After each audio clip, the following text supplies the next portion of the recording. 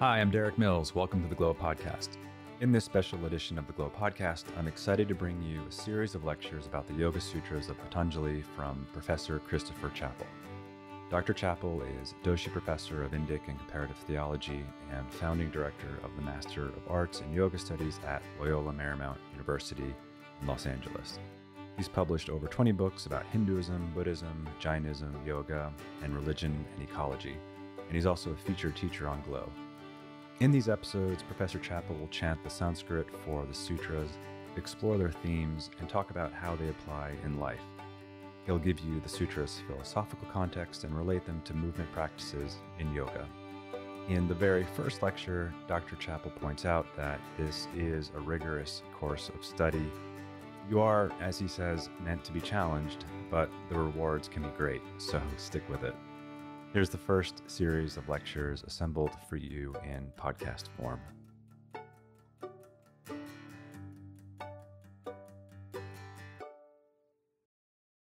Welcome to Glo. My name is Chris Chapple, officially Dr. Christopher Key Chapple. I am the Doshi Professor of Indic and Comparative Theology at Loyola Marymount University in Los Angeles, where I also founded and direct the nation's only Master of Arts in Yoga Studies. I've been in yoga for a very long time, and in this quick introduction, I'll explain how that happened, and I'll also explain what will happen as you enter into this course. First, yoga. I found it as a teenager. I found a teacher from India. I lived within an ashram community for 12 years while I was completing my undergraduate and graduate degrees, MA and PhD. And during the course of that dual academic training and ashram spiritual training, we founded at Yoga Anand Ashram in Amityville, New York, a study group that met every Wednesday night over the course of roughly 7 years. And during those Wednesday evenings, we read acutely, minutely, these short verses, these expressions, these epigrams that encapsulate yoga philosophy. We read them in the Sanskrit. We consulted the Sanskrit commentary written by Vyasa. We read all of the different translations. There were only about a dozen available back in the 1970s. And as we discussed, as we analyzed the grammar, we came forth with a publication that appeared in India in 1990 that was later revised and updated and augmented with this book that was published in 2008. And some years later, we did a third version called Sacred Thread that is a photo-illustrated presentation of the Yoga Sutra. And what we're going to do over the course of these 20 hours is to lift up each sutra. We're going to share the translation that was rendered through these long evenings of conversation and discussion, through consulting the various commentaries, and very importantly, checking in with our own experiences with yoga under the tutelage of Anjali. And we will, after the translation, chant, and I'll repeat it 3 times, chant the Sanskrit for a cluster of Yoga Sutras, explore the thematic topics, chapter after chapter after chapter. There's 4 of them altogether of the Yoga Sutra. We'll look at some of the lifestyle implications. We'll, of course, open with a frame narrative about the overarching philosophy and ethics and the meditation and the movement practices of yoga. And then because many of you are yoga teachers or may someday become a yoga teacher, will offer through this course some suggestions about how that particular Yoga Sutra might find application in your life and in the lives of your students.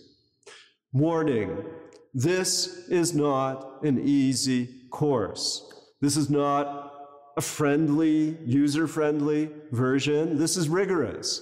This is going straight from the Sanskrit from more than 1,500 years ago.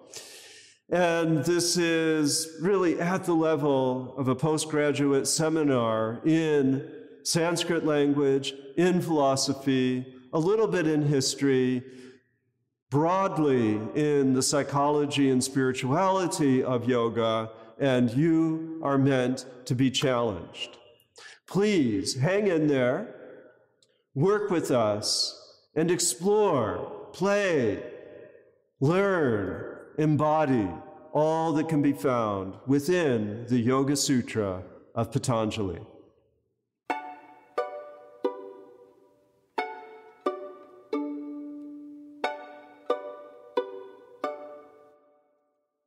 The Yoga Sutra of Patanjali, also known as the Patanjala Yoga Sutrani. This text, this larger tradition known as the Yoga Shastra, arrived into modern consciousness over a long period of development. Development within India of philosophical ideas, of practical experimentations with different forms of meditation. And to give an idea of the emplacement within history of this text, we have to go all the way back to the Vedas, to the Rig Veda in specific, in order to find the first usage of the word yoga.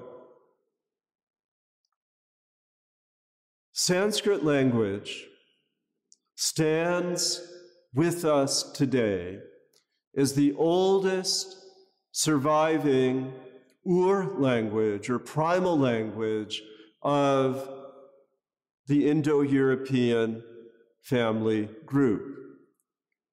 And the narrative goes something like this,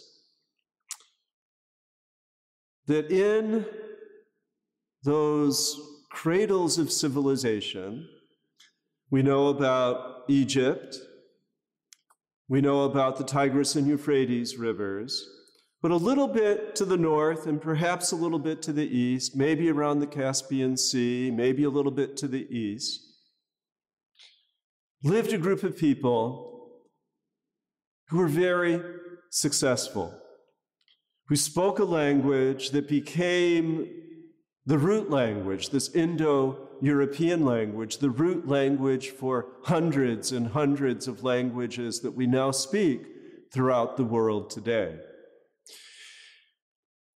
Some of these people migrated to the West, and the language that they brought evolved. It turned into the Germanic languages, it turned into the Romance languages including French and Spanish and Portuguese, the Germanic languages including Danish and English and German.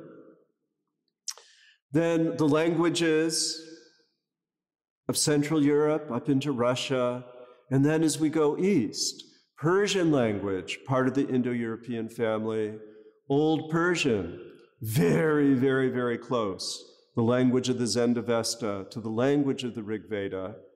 And then by around 1500 BC, maybe a bit earlier, we find the composition of these amazing poem songs that give honor to fire, that give honor to the Indo-European hero god known in India as Indra, known in Greece as Hercules, known in Scandinavia as Thor.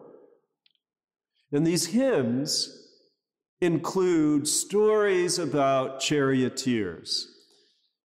And these Indo-European people throughout that continuum grew up in a reciprocity both with dogs as well as horses.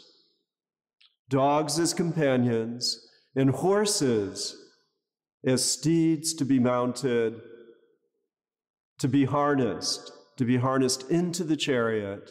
And this became the central metaphor for the later practice of yoga. Now, because Sanskrit and English are cousin languages, there are many, many words that carry over, including the word yoga itself. It carries over in English to the word yoke. And just as oxen are yoked to a cart, so also horses through the reins are yoked to the chariot. And to be able to rein in on the horses, this control, this power over, becomes the very first expression of yoga itself. That yoga entails the reining in, the control over the five horses also known as the five senses. So from a very early period, we get this as a metaphor for yoga, for yoking, and yoga from this verb root called yuj. Also, in addition to yoking, means to contemplate, to be able to, in a sense, go inward. Yuj, yujir, contemplate, yuj, yukta, yoga, to yoke. Now, this literature of the Vedas gives birth to interpretations, because the Vedas were written so long ago, and they were celebrating a lifestyle that had changed, that commentaries called the Upanishads came to be written about those Vedas. The oldest of them, the Brihadaranyaka Upanishad and the Chandogya Upanishad, lift up and celebrate the energies of the body, lift up and celebrate the breath, lift up and celebrate this notion of self-discovery. And then the later Upanishads, such as the Svetashvatara Upanishad, the Katha Upanishad, the Maitri Upanishad, these Upanishads, perhaps as recent as maybe 300 BC, 400 BC, we don't really know for sure. But these Upanishads begin to describe yoga as spiritual practice. They begin to talk about this notion of yoking with the soul. They begin to talk about the regulation of breath and building upon the narratives about the senses and the body and the breath found in the earlier Upanishads.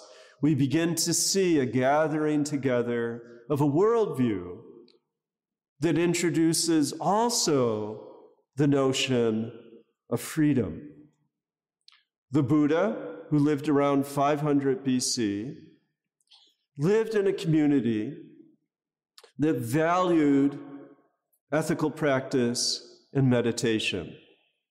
And in fact, we often associate the Vedas and the Upanishads and the work of those early Brahmins with northwestern India, and to the northeast, where lived the Shramanas, the early Jain communities, and much later the Buddhist communities. These people, rather than relying on Vedic literature and the Upanishads, rather than relying upon a priestly caste who had memorized and handed down sort of codified ritual and specific behaviors.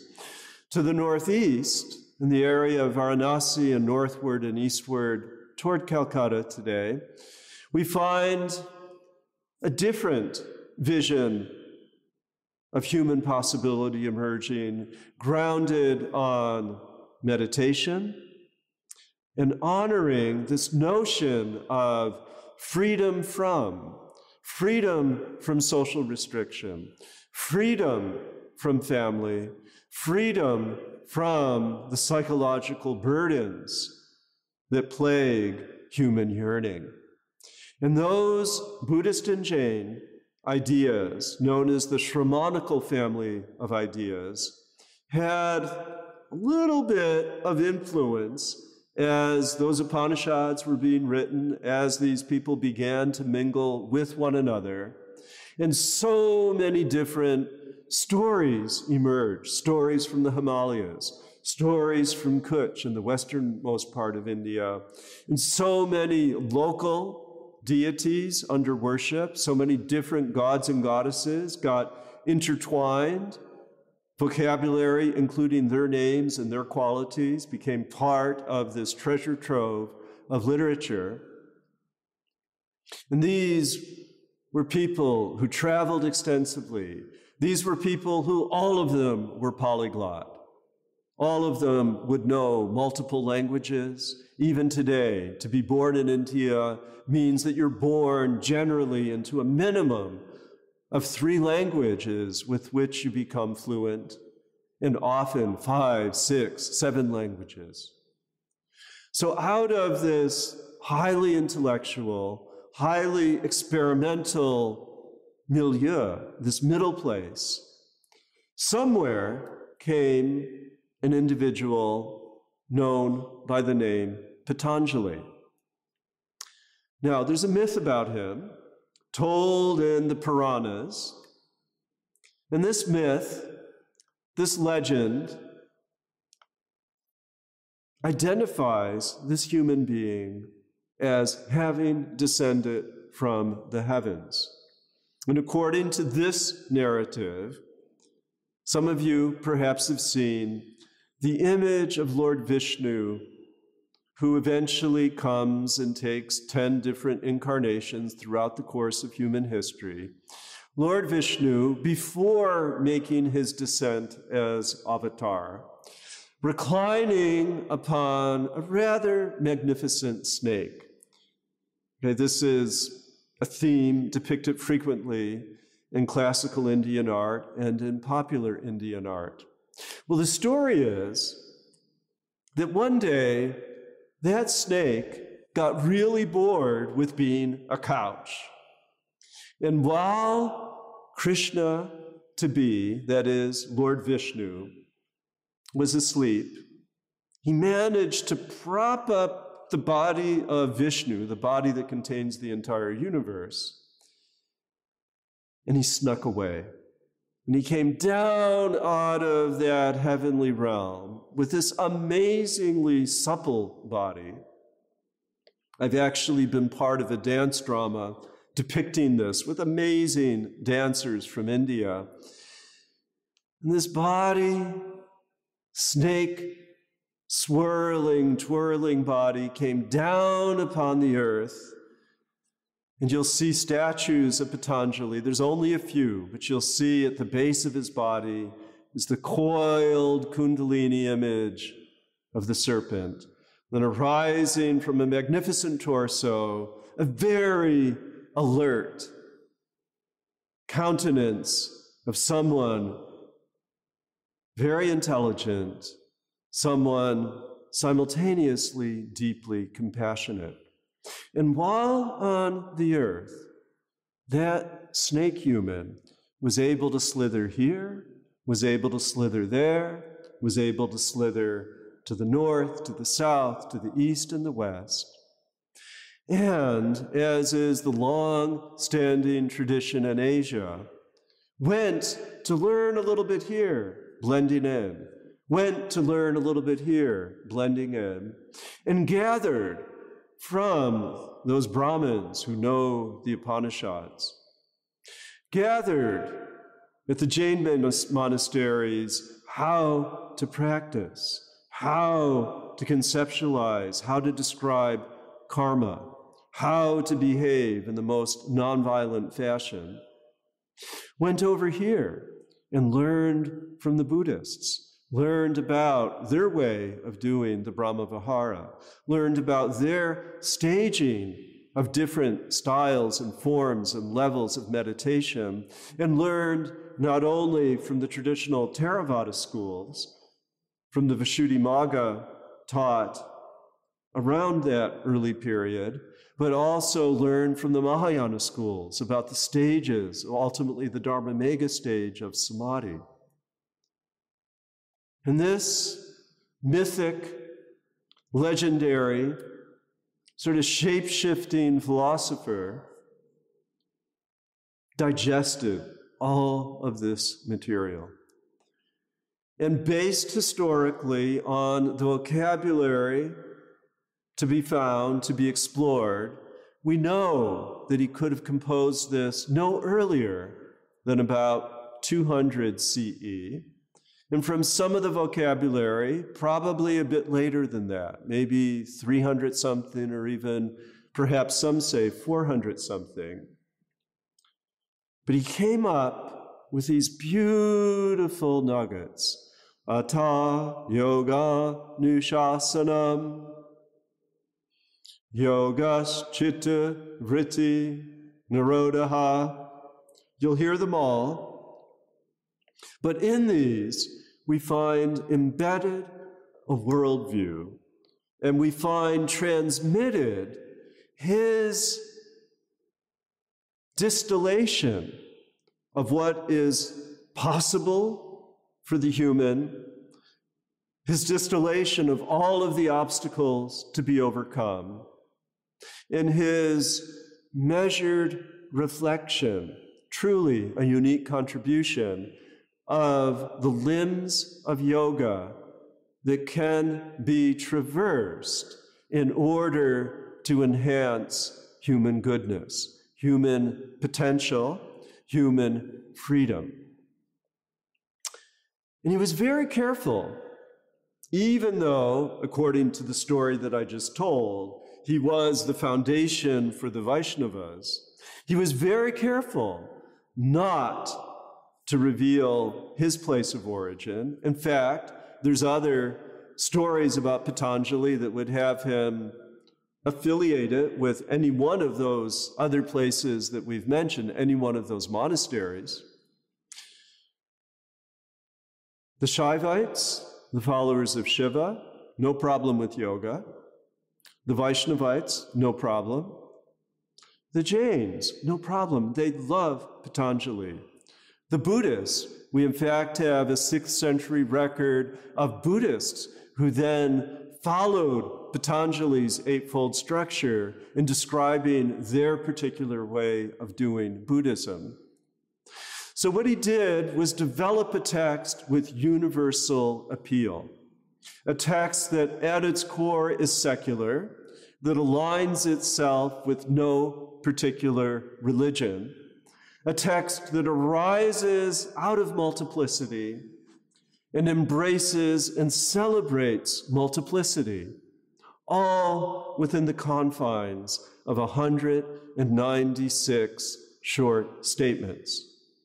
Now, in the ashram, we memorized and we would chant out en masse all the verses of the second pada, all the verses of the sadhana, the practice instructions.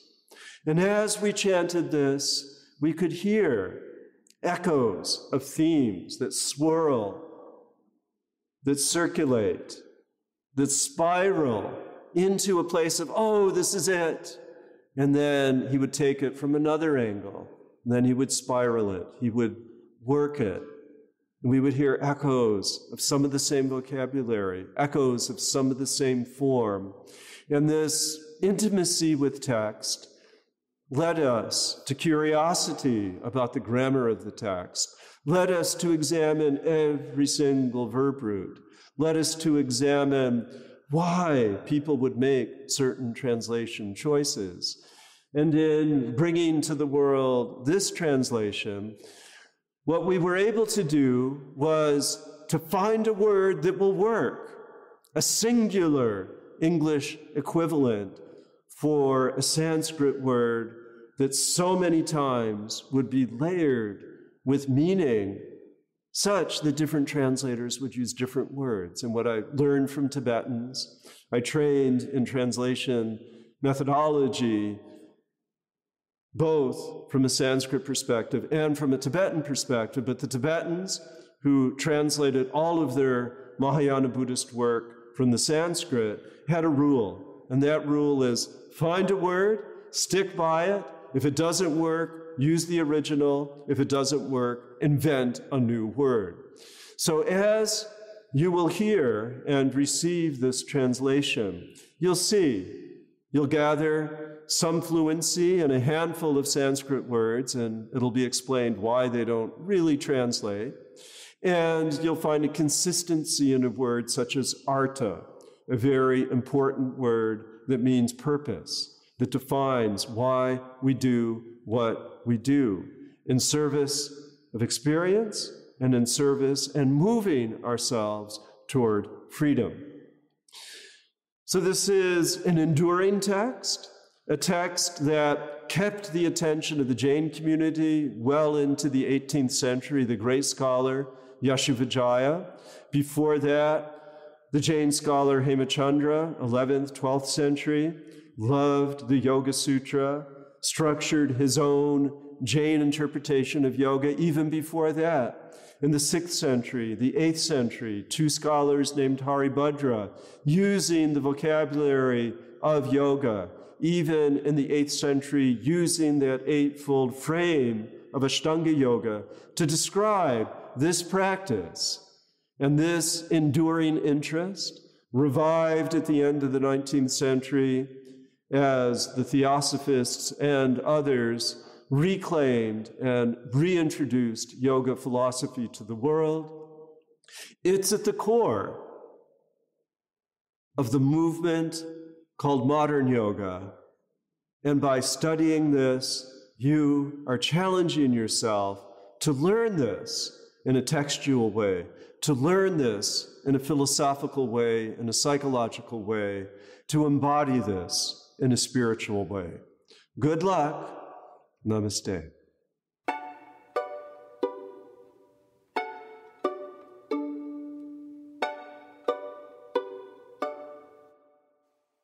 The first three sutras of the first pada, the Samadhi pada, first in translation and then in Sanskrit recitation form. Now, teachings on yoga. Yoga is the restraint of the fluctuations of the mind.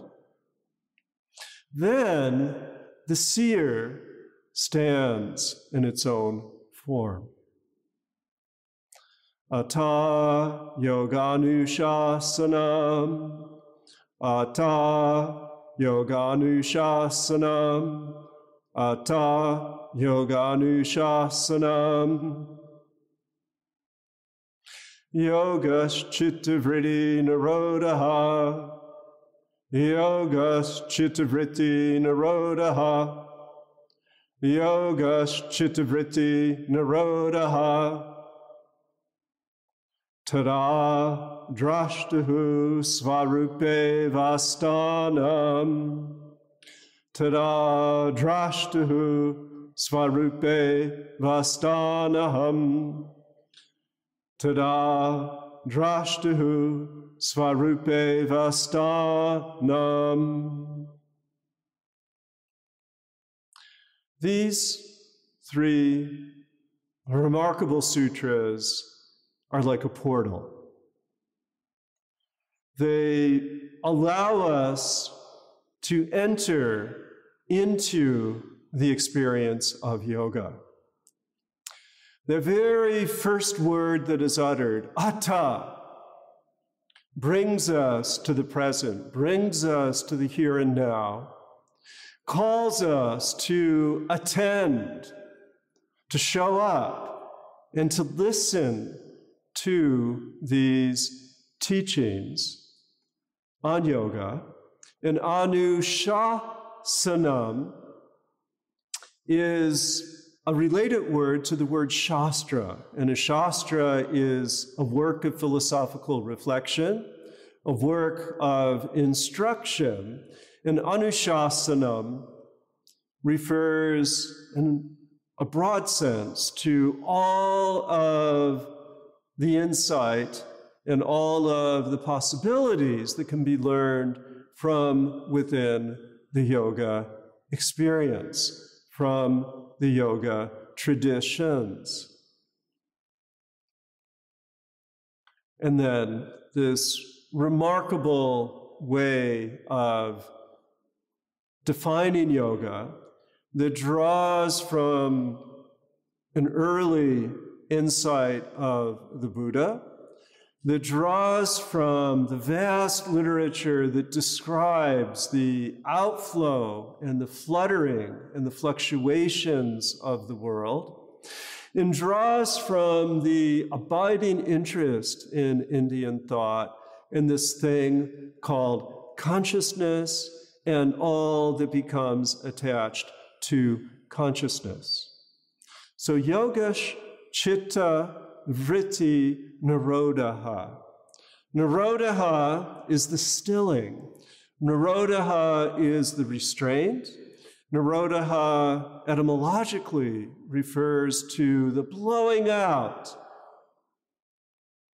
of that kindled flame that causes all of the engagements with attachment, all of the engagements with woe, all of the engagements with the difficulties that are inherent in life. And all of these are ripples. All of these are vrittis, or turnings. Literally, the root word here, vrit, means to turn. And if we think of sometimes when we settle down at night, or we look at a dog settling down to take a nap, we turn around and we turn around and we go from one side to the other side until we're able to go into a place of quiet. And all of that is in relationship and stoked by the chitta. And the chitta is the derivative of consciousness, the outflow that connects us with the world. And in moments of yoga, we're able to bring all of that rambling and roiling into a place of equipoise. One of the great images that one might employ in thinking about this, or even trying to teach this, is when we've been in a pond or even jumped into a swimming pool and we see the placid, calm, still of the water. And then either the pebble goes into the pond or our bodies jump into that empty pool, and then the waves start. And the waves lap up against the side of the pool, or they emanate out to the shore of the pond, and that rambling and roiling comes to define how we engage the world, how we self-identify, how we relate with other people. That experience of chitta vritti is held in common by each and every individual. Every individual emplaces herself or himself in the world through these ripples, through these moments of touch, through these various forms of connection that generate from that quiet place of chit. And in yoga, the project, as defined here, is to be able to understand the ripple effect of our presence, and at appropriate moments, to be able to place that on pause, to be able to go back into a moment of nirodha, to be able to go back into a moment of quiet. Tada drashtahu svarupe vastanam. Tada, then, and I'd like to think, tada, okay, then what we get is the emergence of the drashtu. And in the translation that was shared, we made a gender-neutral decision because it's neither masculine nor feminine. This place referred to as the seer. Drashtu, dersh, refers to the ability to look on, the ability to go into a moment of dispassionate gaze, a moment in that stillness where rather than identifying with all of those ripples, the ripples have stilled and the pond simply stands in its elegant, present goodness and beauty. And that place is our birthright. That place is our svarupa, is our wonderful, quiet place that gives us an elegance that cannot be spoken, that gives us a confidence that bears no trace of arrogance, that svarupa, that trueness of our own form gives us a sense of stability, of asthanam, sta, a gift of the Sanskrit grammarians to the world, that sta, cousin word with the English word stand, suggests that we can take a stand. We can take a stand in that moment of connection. And we must, in fact, take a stand. As a sage once said, you have to stand for something or you will fall for anything. What a gift to be able to understand the ramblings and roilings of the fluctuations that emanate from this connection with consciousness. What a blessing to be able to, through yoga, and this is actually the definition of yoga, to bring all of that activity, to bring all of that remarkable, quite sometimes beautiful and quite other times distressing connection with the world, to be able to bring it into a place of quiet connection, svarupa, avasthanam, and recover this remarkable capacity of the human being to be simply a witness, a seer, a drashter. Philosophically, this signals the chittavritti and the drashter in juxtaposition to one another. This is code for two words that appear later in various guises throughout the text. Code words for prakriti, which is the forward creation, as one scholar says, the procreation of all of the things of the world, the prakriti. all of the fluctuations manifesting and reflecting back and solidifying one's sense of self in relationship to others, prakriti, chittavritti, and then drashtu, the ownership of purusha, the emplacement in that moment of the silent witness, emplacement in that surety that it's okay to simply look on, to go into that place of sublime and sacred regard, that place of being the spectator, that place of being unmoved, not in a callous way, but in a way that brings comfort to that sense of transparent self and brings comfort to others that feel and experience through your ability to give witness, to be able to model that calm for others. We will see various words throughout the sutra that discuss the wonderful, magnificent gift that we receive and that we give to others when we can find that place of the witness during moments of nirodha, during moments of pulling back on the reins of the horse.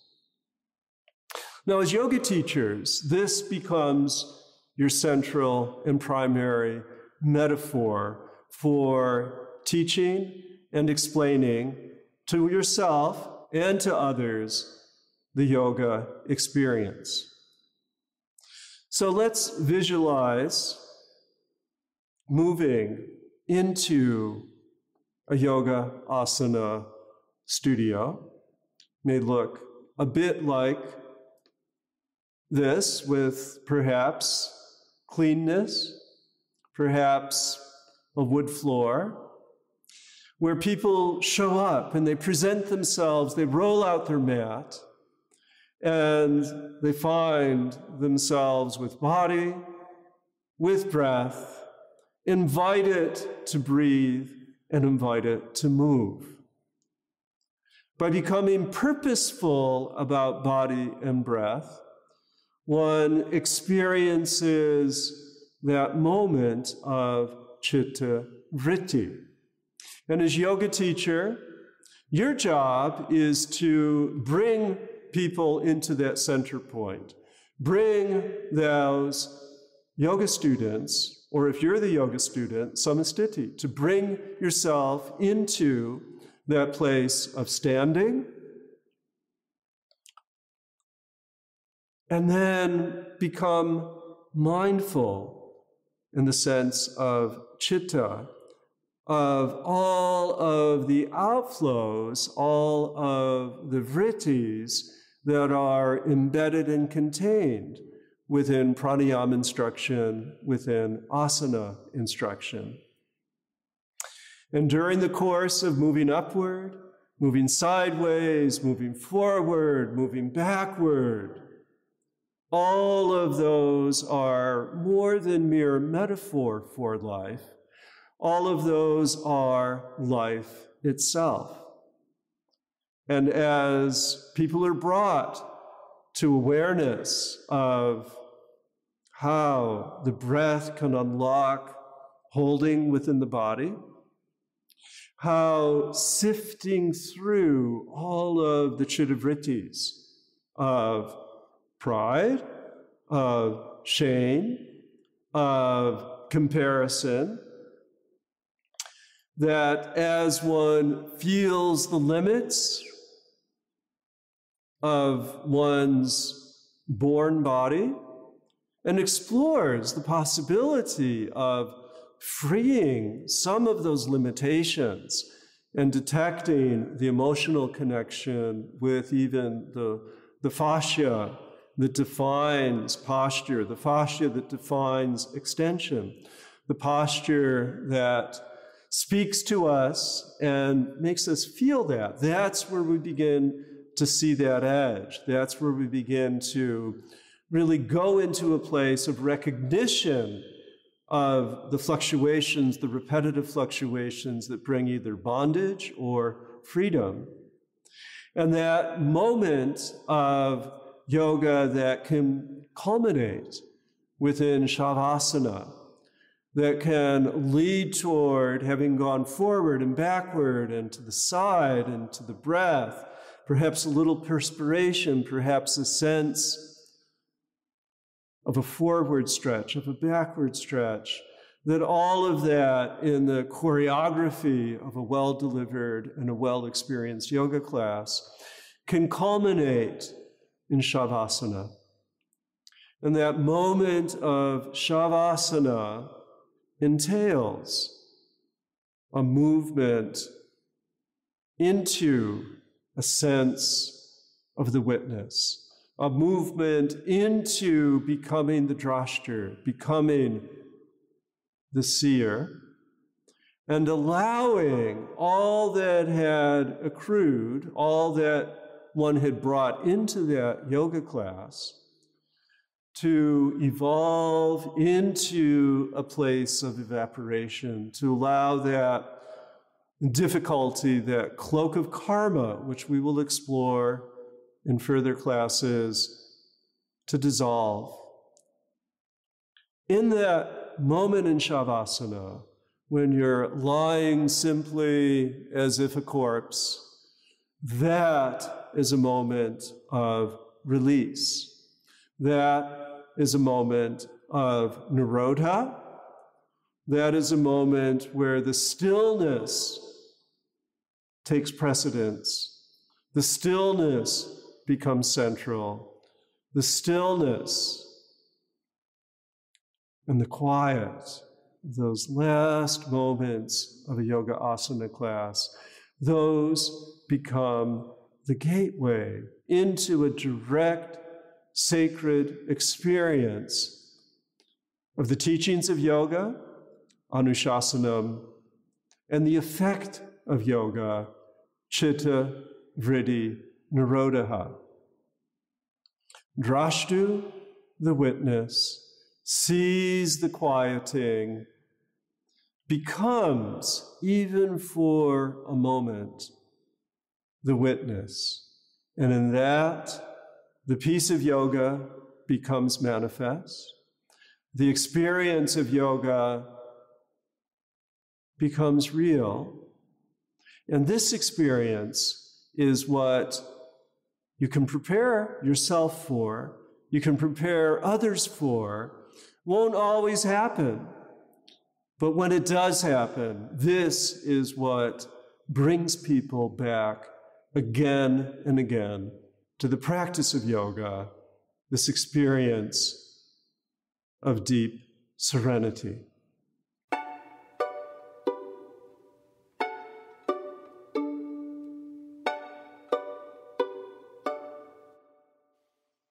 At other times, the seer seems to take the form of the fluctuations.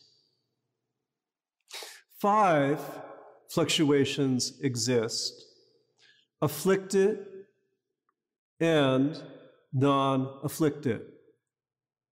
These are correct cognition, error, imagination, sleep, and memory.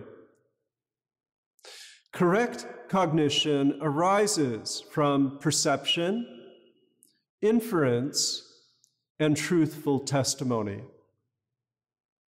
Error or false knowledge has no foundation in form.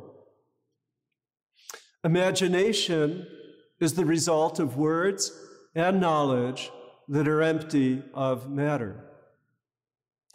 The sleep fluctuation depends on an intention of non-becoming. Memory recalls previously experienced conditions.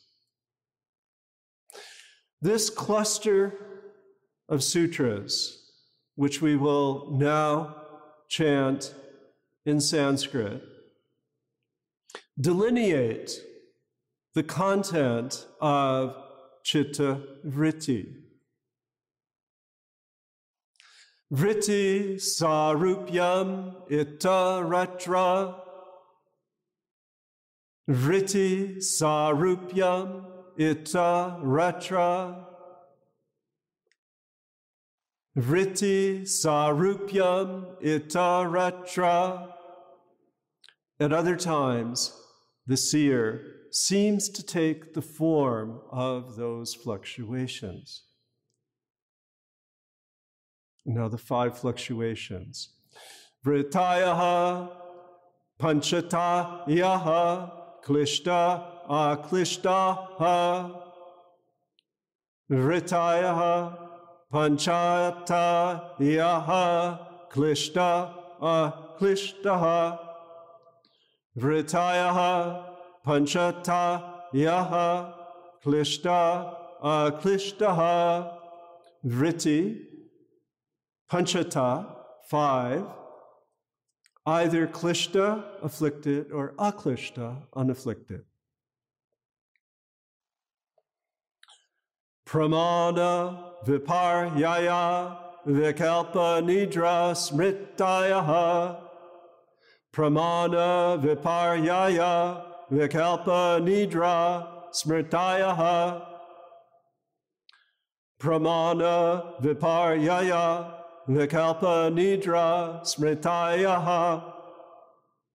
The 5, pramana, correct cognition, viparyaya, error, vikalpa, imagination, nidra, sleep, smritaya, smriti, memory.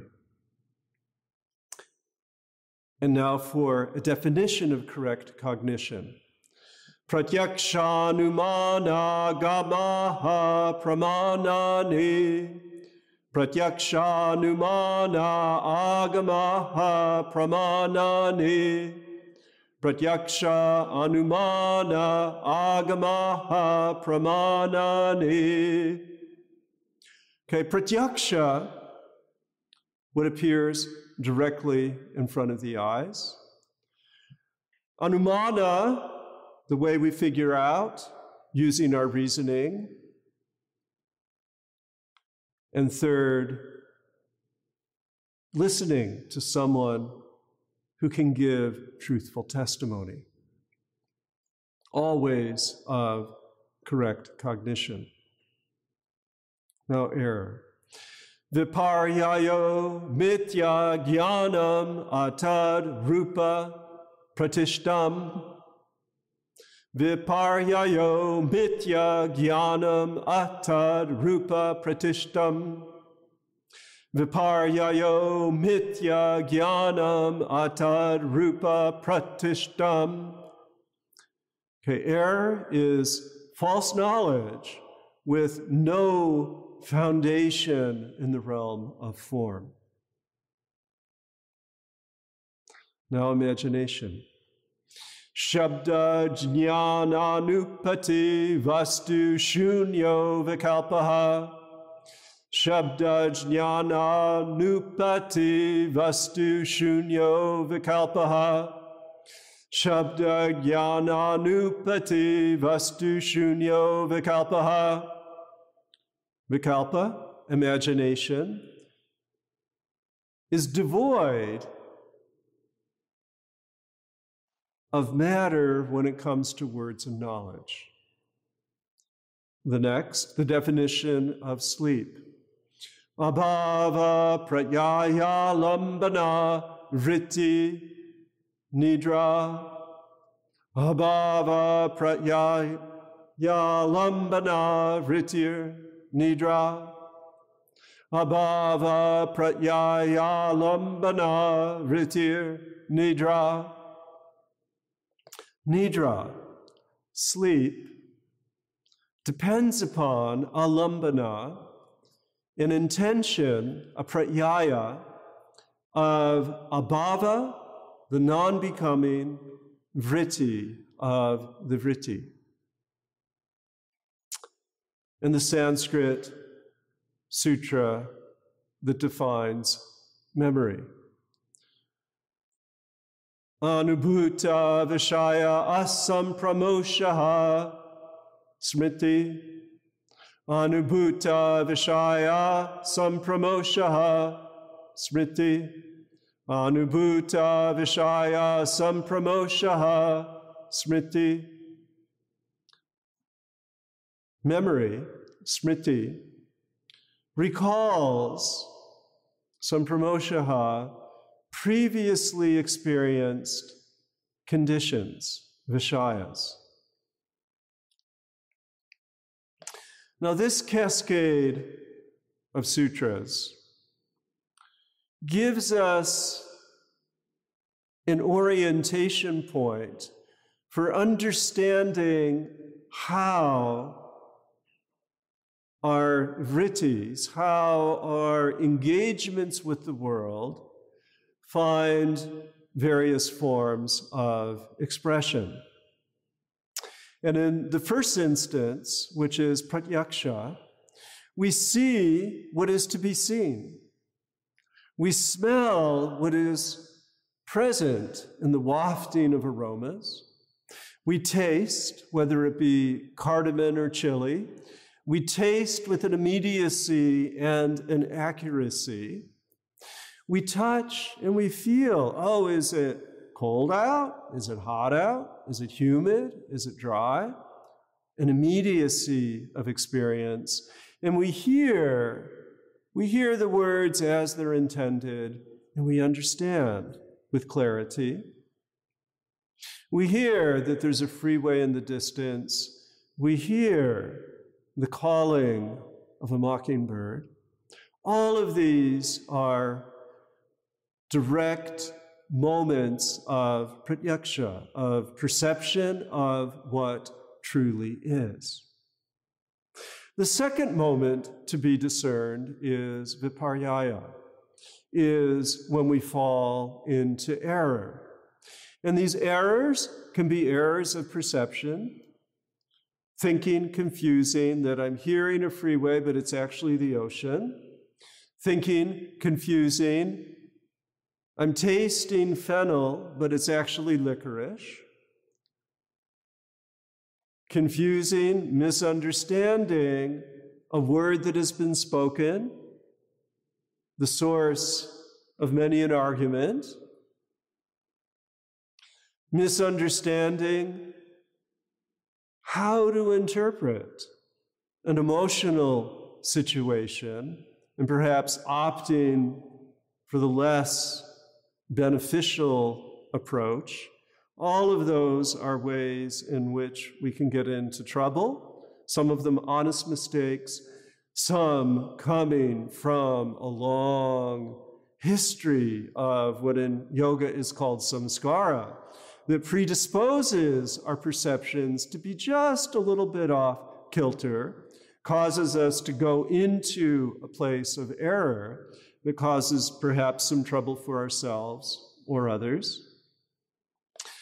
The third category of vritti is samkalpa, is imagination, is our beautiful and wonderful capacity to constellate something that isn't there, but to imagine a unicorn, to be able to imagine or feature a life that could be a wonderful life.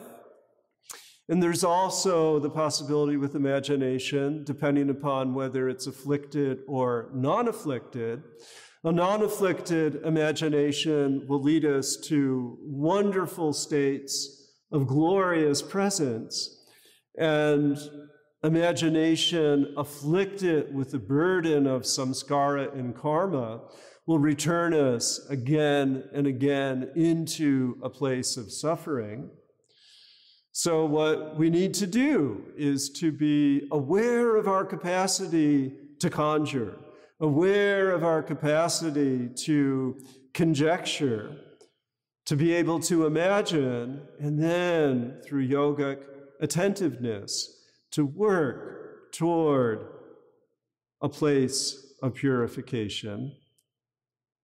And then the fourth is coming to understand Nidra, coming to understand this place, this in-between place of Nidra. On the one hand, for some people, sleep is automatic. Such was not the case in my own experience, and my own mother had to come and teach me when I was a very small child, about 6 or 7, about a skill of progressive relaxation. And just as you might enter into a yoga nidra class today, so also I was taught by my mother to relax my feet and let them just disappear. Relax my shins and let them become soft. Relax my knees, my thighs, my pelvis, my stomach. Relax my fingers. Quite often, some people will go to bed clenching, and to be able to will them into a place of abhava, will them into a place of release, can be a gateway to the blessed restorative power of sleep. To relax the forearms, the elbows, the upper arms, relax the heart, the breath, the shoulders, relax any clutching in the throat or clenching in the face. All of that, a skill to be able to release, a skill to be able to cross over into that threshold of the life-giving, calm experience, the restorative experience of sleep, parallel in many cases to a meditative experience.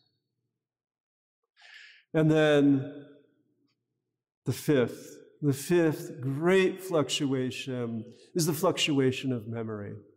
And again, recall that Patanjali said it can either be klishta, afflicted, or aklishta, unafflicted. And we are burdened, layered with so many memories, some shallow and some deep, so many memories that can bring us to a place of happiness. And we will see further sutras, later sutras, that suggest specific unafflicted memories that must be attended to. But it's also important, rather than just pushing away the afflicted memories, the fraught, the difficult, the dark, if you will, memories, that these too can be brought into conscious awareness and then seen as merely a vritti, merely a fluctuation, merely a reinforcement of an experience that may have lingering after effects of stress or difficulty, but that by bringing it into awareness and then understanding its source of origin and accepting that it is no more, that can be yet another gateway into that blessed, quiet state of calm, a recovery of the seer, the drashtu, a recovery of the witness, the purusha, through sifting out and sorting out and letting go that particular vritti. Mark Twain once said, "All of the worst things in my life actually never happened." And this is encouragement to understand our imaginative powers, to understand that sometimes the memories that we hold of something are a little bit more difficult than the experience of that thing when it originally arose. And this mix of understanding the 5 vrittis becomes a way, as a yoga teacher, to be able to begin to bring a sense of stability, of grounding, of mooring. Again, the metaphor of the pond. You're in a rowboat, and then you see that you're reaching the other shore, and you throw out that lifeline and allow that boat to be moored at the dock and allow the rippling to settle down and come again to that place of stillness. So as a yoga teacher, you can affirm, yes, you're experiencing in this yoga class a little bit of a respite from the worries of the world. This is a place you've directly perceived, a place of safety, and you, in your own practice, can find a way to return. Pratyaksha. That you as a yoga teacher can acknowledge that, yes, students make mistakes. Could be in life, could be in following instructions for inhale and exhale, could be a yoga posture that requires just a little bit of an adjustment, but it's very easy to move from viparyaya, from a place of error, into a place of quiet correction. That as a yoga teacher, you can acknowledge flights of fancy, acknowledge that the imagination can take us to rather remarkable places, and in guided meditations, you can invite people to use those capacities of imagination as a gateway into a state of calm.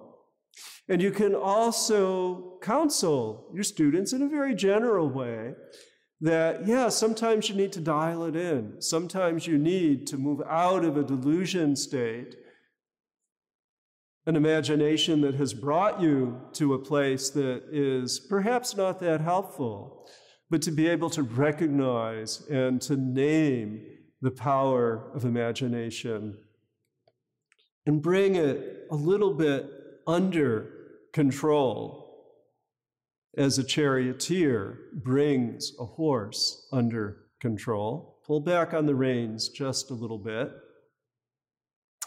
And then the fourth and fifth, sleep. We talked about shavasana, that ability to just simply float on the mat like it's a magic carpet, to go through a progressive relaxation that, for many, I know it's the case for myself, is that I'll go into these blissful sleep states in shavasana, and to affirm that as a moment of profound, not just relaxation, but of a truly profound calm, a state of momentary release. And then, again, to engage memory, perhaps sparingly, in your own journaling and in the journaling that you encourage for your students, to bring about a rhythm of first going through memory points into a daily yoga practice that builds stability, but also to engage the memory to move always toward that place of elevation, always toward that place of abiding calm.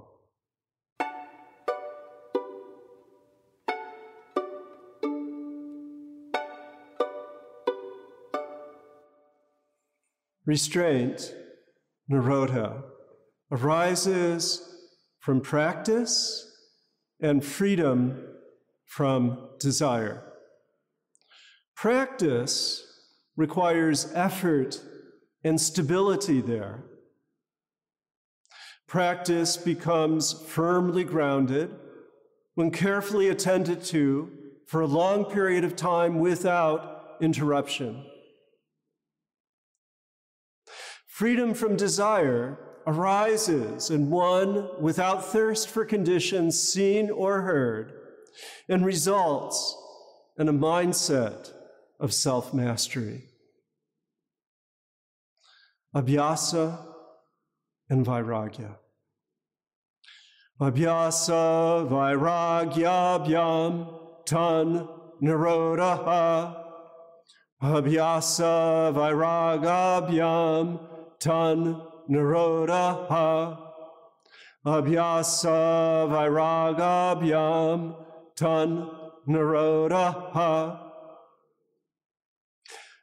Tatra stitau yatno bhyasaha. Tatra stitau yatno bhyasaha. Tatra stitau yatno bhyasaha.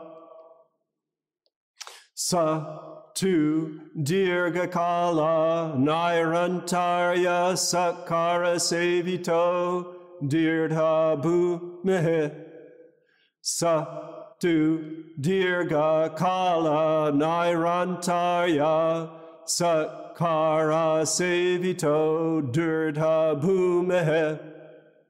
Sa tu dirghakala nairantarya satkara sevito dirdha bhumehe. Drishta anushravaka vishaya vitushnasya vashikara samjnya vairagyam. Drishtanushravaka vishaya vitushnasya vashikara samjnya vairagyam. Drishta anushravika vishaya vitushnasya vashikara samjnya vairagyam.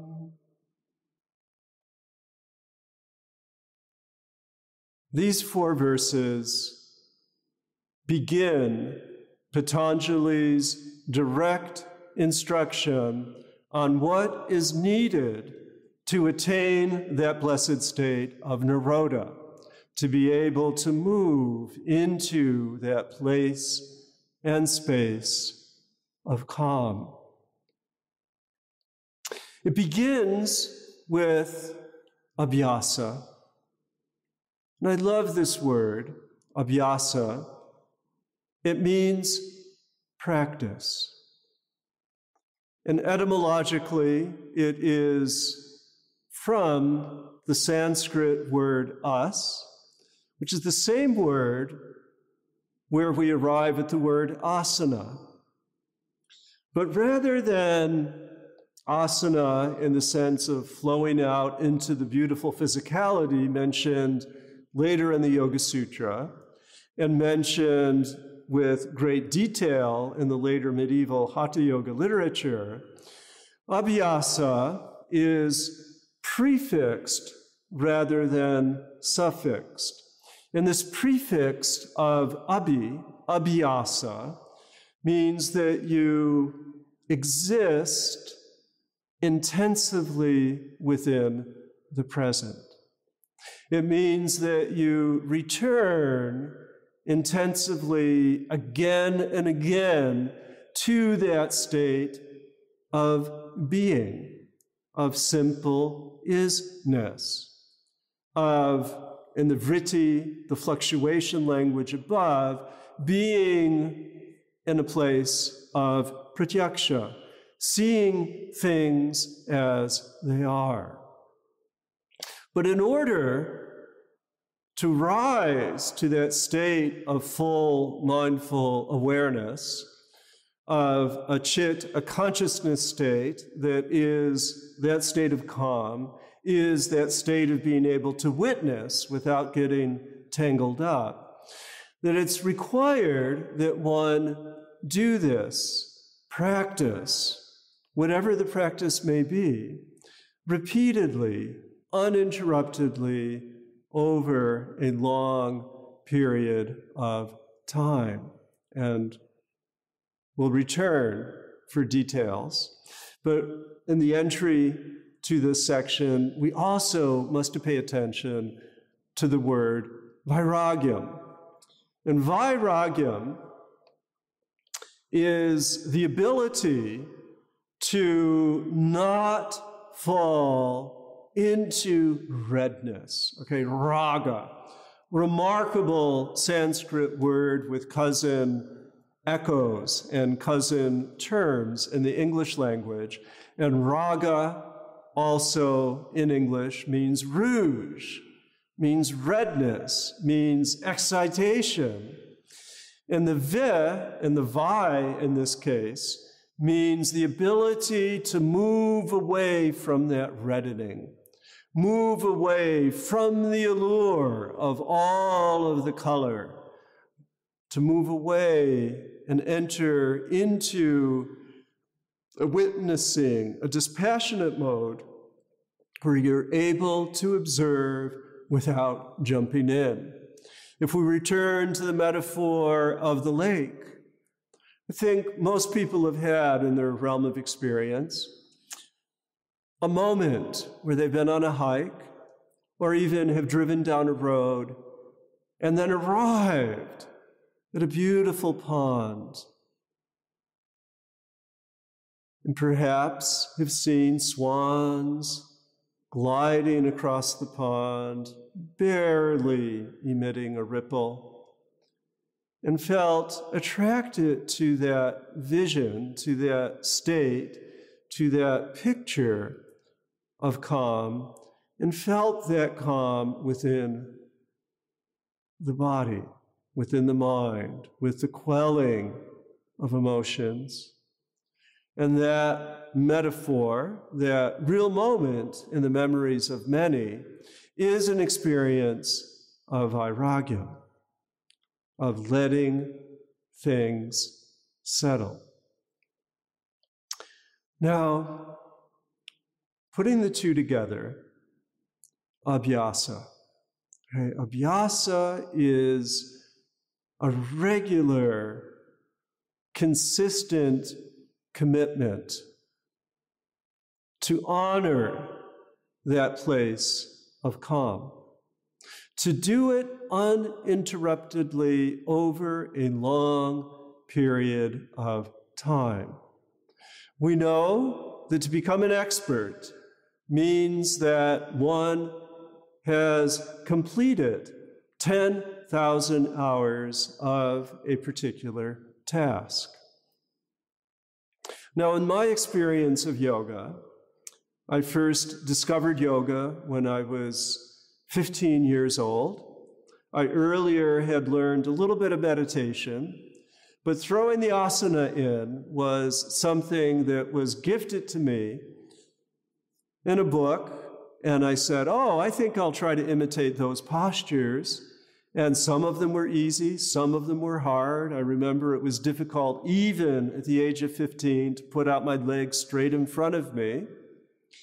And then I went to a yoga class and experienced those places of constriction, experienced my shortcomings, both in terms of flexibility and strength. And I committed myself quietly, very humbly, to practice these movements day after day, morning after morning, night after night.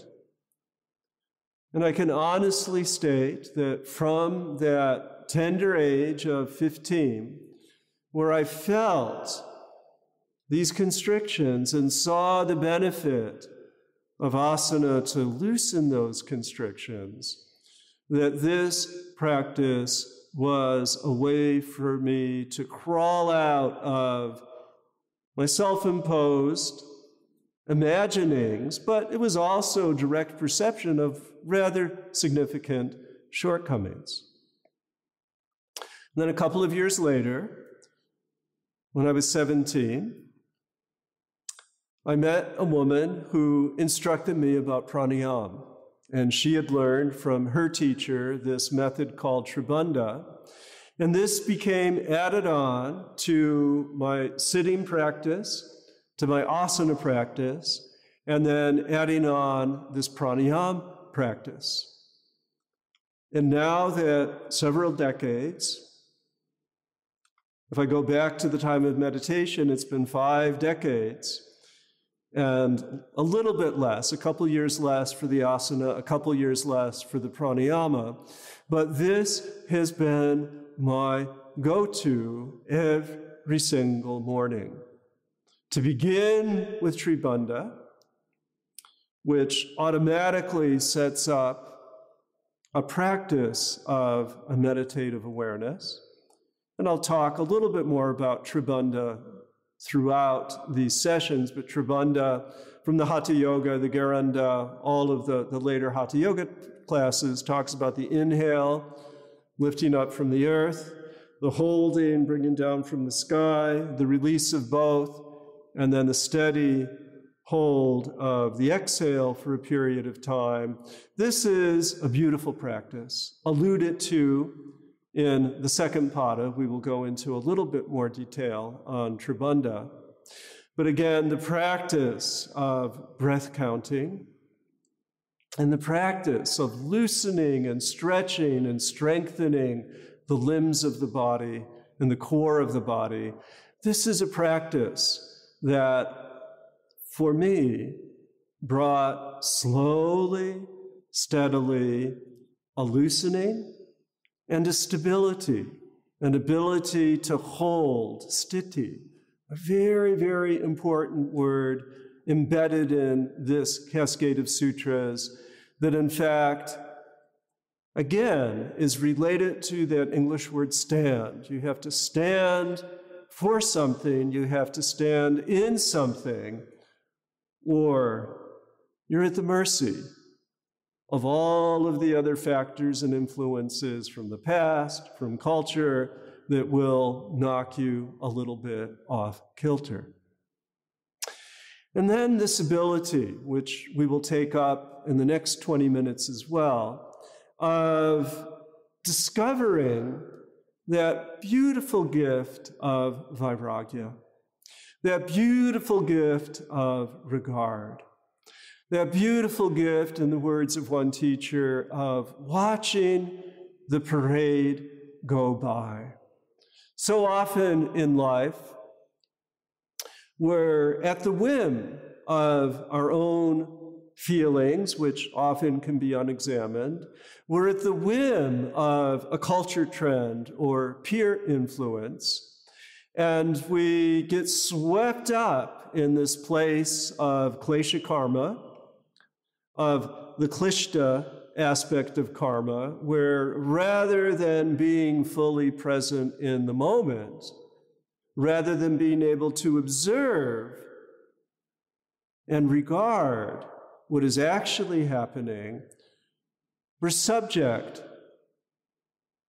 to the ideas of others. We're subject to behaviors that we know from direct experience are not really helpful for the cultivation of our best self. And by being able to not thirst after vitarshna, again, a very Buddhist word, not thirst after things, objects, vishayas in the world, whatever that object may be, whether it be a cell phone, whether it be a particular type of candy, whether it's there for us to grab or to hear, okay, to be able to go into that place of repose, to be able to go into that moment of remove and just linger, and then deciding from a place of will, deciding from a place of better conscience, will I take this up? Will this object advance me toward that goal of returning to a place of calm? Or will that further stir up excitations that could be, in the long run, quite distracting? So as a yoga teacher, we have a responsibility, I think a little bit, as I just did, to share our story about how we fell in love with the benefits of yoga. Now, we don't have to go into a whole lot of detail, but we can model for our students as yoga teachers our commitment to practice, and I've shared 3 aspects of my practice, but find within yourself what practice has worked for you, so that when you share from a place of authenticity, and you can be a little bit honest, a little bit sheepish.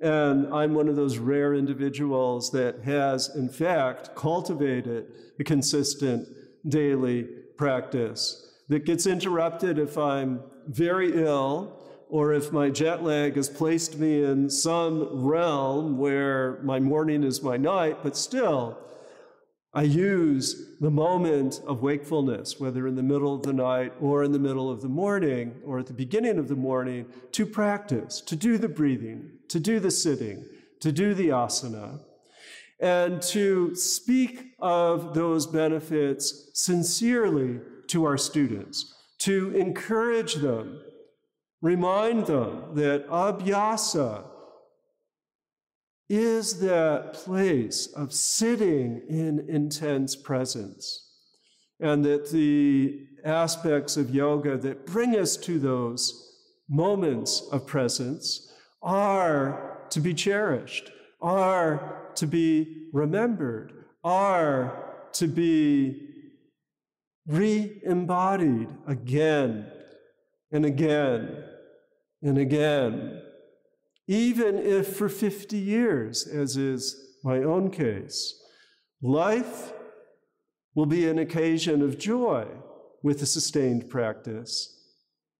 And that is a gift that as yoga teachers we can offer to others as a result of reflecting on our own experiences.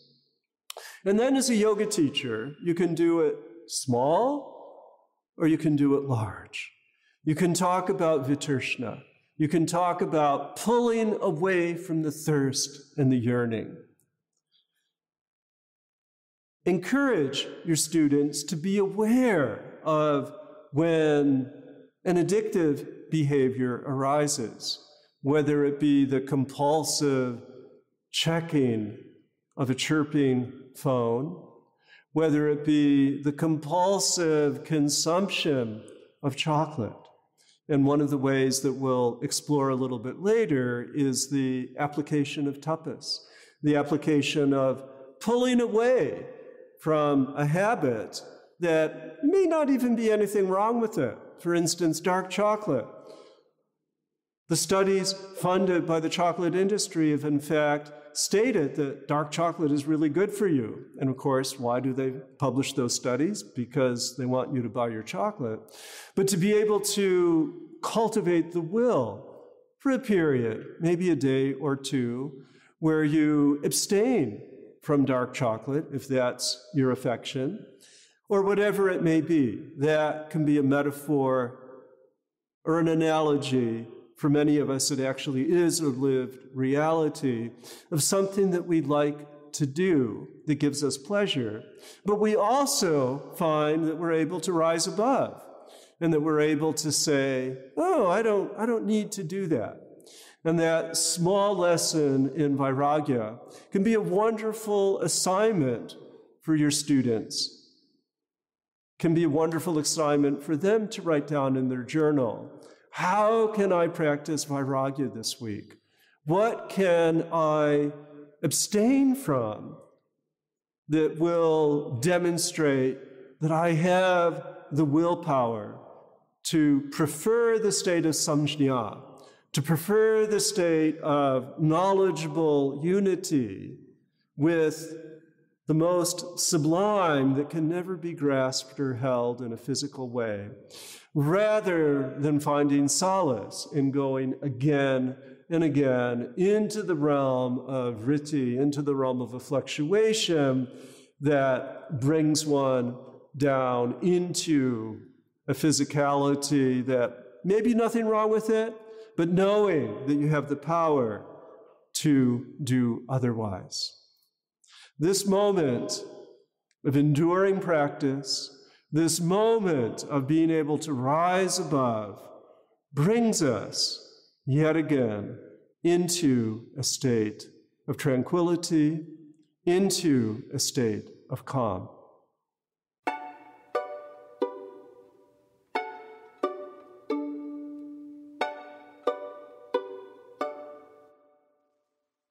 The highest, freedom from desire.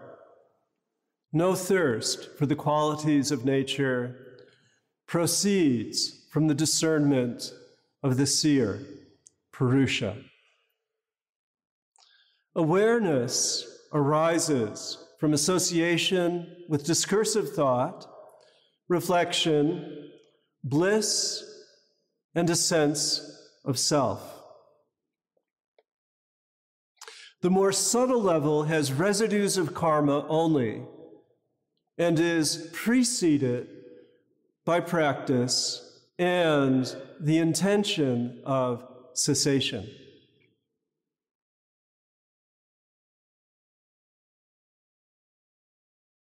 Tat param purusha kyater gunavaitarshnyam.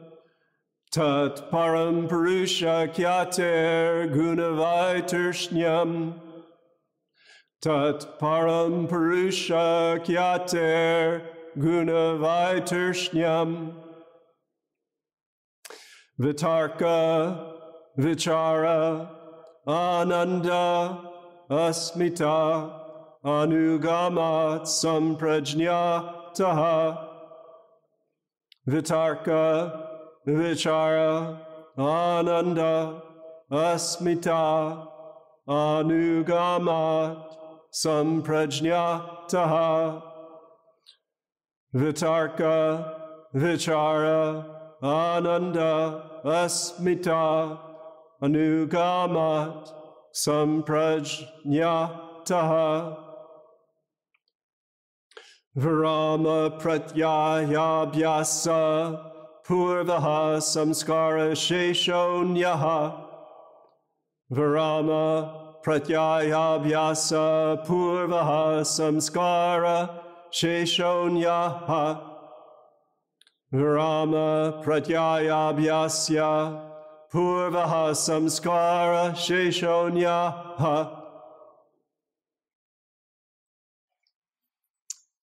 These three sutras begin with a study of the gunas. And the idea here is that when that ability to practice vairagya reaches a certain level of acuity and excellence, then there is thirstlessness arising above even the gunas themselves. Now, let me explain the gunas. Okay, according to Indian philosophy of the Sankhya school, taught in the Bhagavad Gita, as well as in another text called the Sankhyakarika, just as the realm of the vrittis can be organized in terms of 5 streams of fluctuation, so also, and the fluctuations become included in this, so also all of manifest reality expresses itself in varying degrees of tamas, heaviness, rajas, agitated activity, and sattva, the sublime. So that, for instance, the human body can be viewed in terms of having a tamasic base, a rajasic energizing core, and a sattvic realm of sensory perception that connects us through thought to even our greatest potential. So sattva, rajas, and tamas. Every object, for instance, a cup of tea, depending upon the flavor of the tea, can be very sattvic, or it can be very, very energetic. Or if it's a teacup of nettle tea, it could be like, oh, this is bitter, this is really, really hard to drink. And there could be even a tamasic aspect of a cup of tea. So the flavors of tea can be sattva, rajas, and tamas, or sattva, rajas, and tamas. And the teacup Okay, the teacup itself could be a work of beauty, could be a work that inspires a rising above to appreciation of being itself, or it could be an ill-crafted, very heavy, clunky sort of ceramic. This is quite adequate. This is quite beautiful, two-toned, pleasant with its 6 sides. It's hexagonal. Okay, so again, inspired perhaps by the Sri Yantra, by sacred geometry. Okay, so moods, attitudes, people. Bhagavad Gita says, regard people before you get involved. Are they going to bring you down? Are they going to keep you really busy? Are they going to edify your best nature? All of those ways of reconfiguring the world through the prism of the gunas gives you a frame by which or through which you can rise above unexamined yearning, rise above untrammeled desire. And when that begins to happen, there is a discernment, a khyati. Okay, the word sankhya means how to count things out.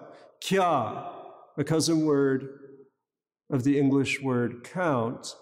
And there's a counting, a reconnoitering, an engagement of the world, not through attachment through the gunas, but through the vision. And here for the first time, we find the seer, the drashtar, named.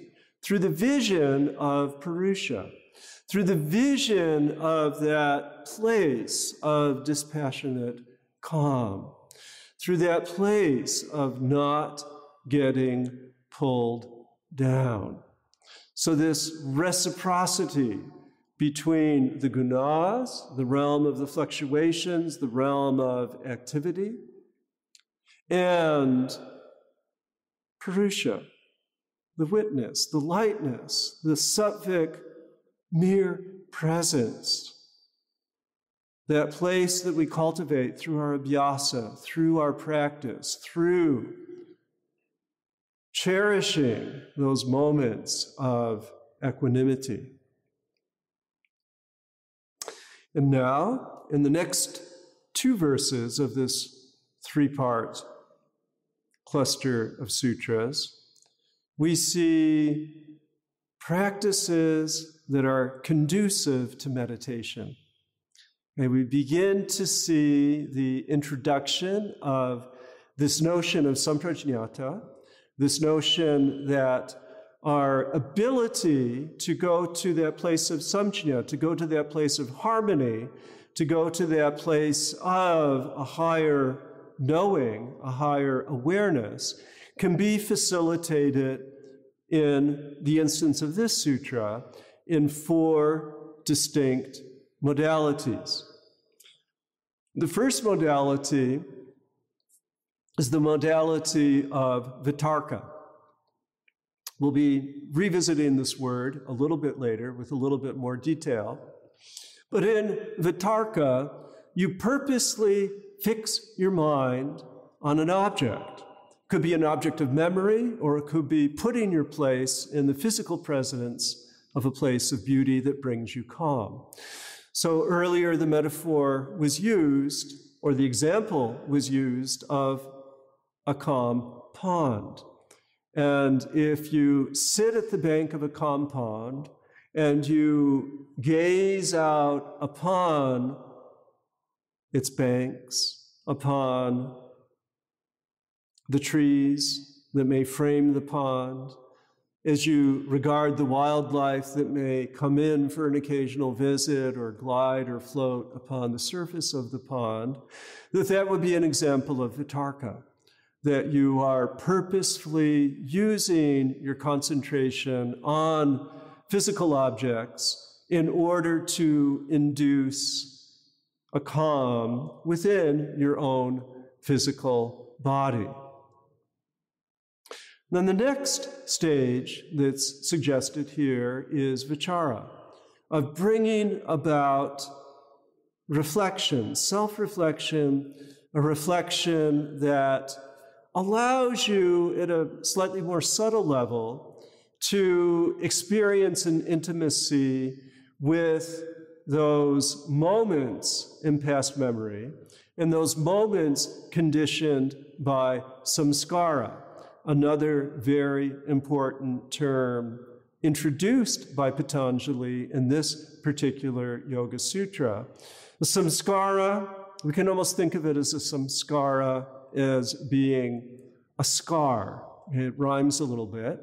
But samskara is when an action, a karma, occur, a creation that we engage or encounter, that leaves a little bit of an imprint, a samskara, a memory point that, on the one hand, could be a beautiful memory point of that wonderful pond, or it could be a memory point from a moment of difficulty in the past, or even a moment that happens in the present that causes, for instance, an earthquake. If an earthquake were to happen, or if a tornado were to descend, that's an immediate samskara that we know will endure. Once you've experienced an earthquake, you will remember that earthquake. Once you've been in a hurricane, you will remember that hurricane. And in the skill of Purusha Kyati, you become one who can, rather than being re-traumatized by that memory, you can become a witness to those memories and allow them simply to be. Another place that one can cultivate through this is a place of ananda. And ananda is a place of bliss. And many yogis, many swamis will see affixed to the name given to them by their guru will be this word ananda. Satyananda, the bliss of truth. Krishnananda, the bliss of Krishna. Satchidananda, the bliss experienced in consciousness of the truth. In the experience of a yoga class, many students will in fact go to a place of bliss, even if it's for a split second. And that becomes a meditative state to be remembered. And through all of this, vitarka, vichara, ananda, there can be a transformation of a sense of self.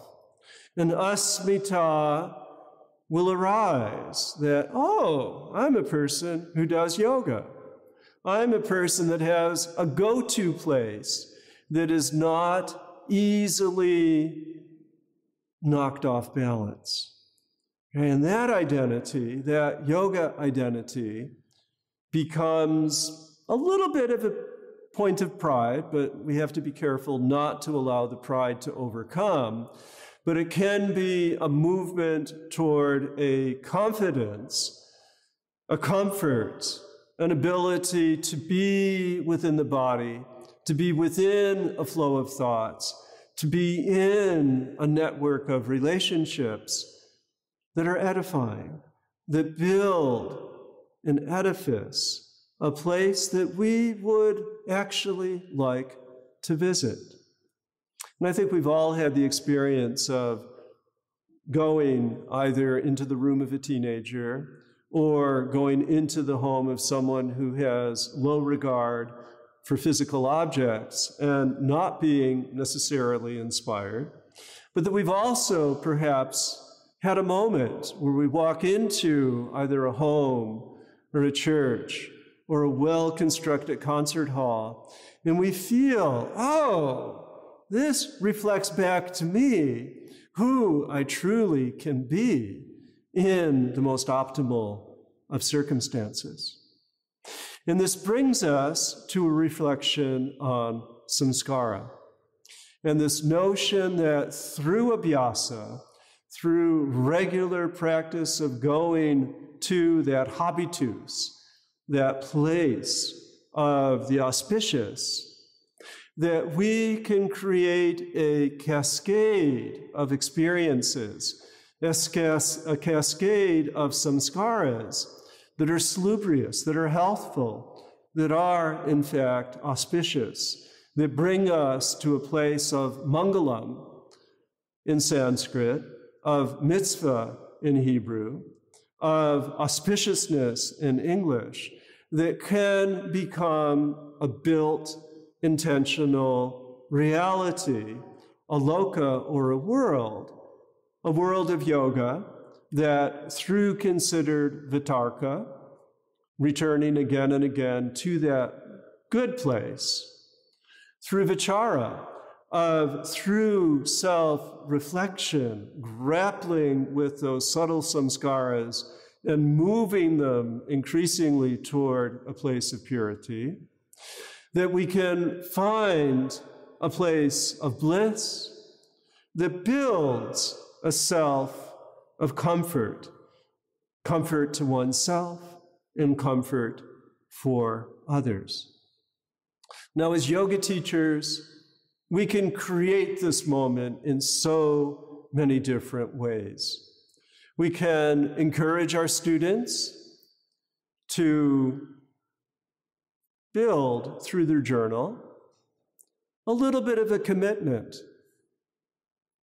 to put oneself in the company of beauty, to take that extra moment to organize our physical environment so that it can perhaps invite in fresh flowers, so that it perhaps can be part of our sadhana rhythm, of our yoga rhythm, to make things tidy periodically.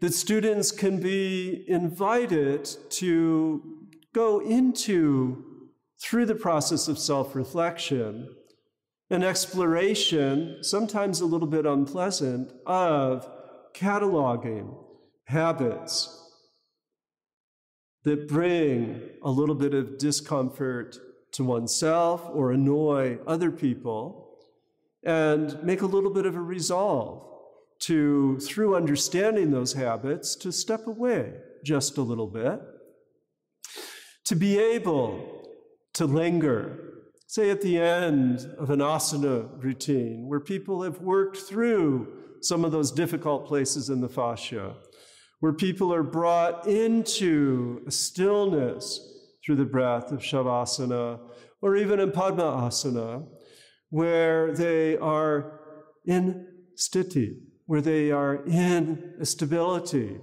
where they are not only at the threshold of bliss, but perhaps even experiencing through a regulated breath, through a regulated release, experiencing that threshold place of bliss. And then as a yoga teacher, you can remind your students of this purpose to samskara, this purpose of building the habit of a daily yoga practice, of a weekly visit to a yoga class that will bring a sense of auspiciousness, that there's a replacement project underway, like the great sage Milarepa, who was required on 6 occasions to tear down the house. And for those of you who do not know the story of this remarkable yogi, he lived 1,000 years ago, and he had amassed a terrible trove of negative samskaras. And when he prostrated himself in front of his guru said, "You must work," and gave him specific instructions about how to quarry stone, how to dig stone out of the ground, how to make a house of many stories. And 6 times, the Guru Marpa told Milarepa, tear down that house and build it anew. And then finally, the 7th time, that house endures. And encourage your yoga students to rebuild the house of the body, the temple of the body, through every yoga class, through every meditation session, and aim toward that highest, to aim toward that place of Purushakyati, where they truly can, at least for an instant, see themselves as the witness and allow that realm of the ever-changing gunas to be what it is, in knowledge that this relationship is the stuff of life, and through the practice of yoga, they too can discover the mastery of calm and stability. Thanks for listening to this episode of Professor Chapple's lecture series about the Yoga Sutras of Patanjali. Discover more episodes on Apple Podcast, Spotify, or on podcast.glo.com. I'm Derek Mills.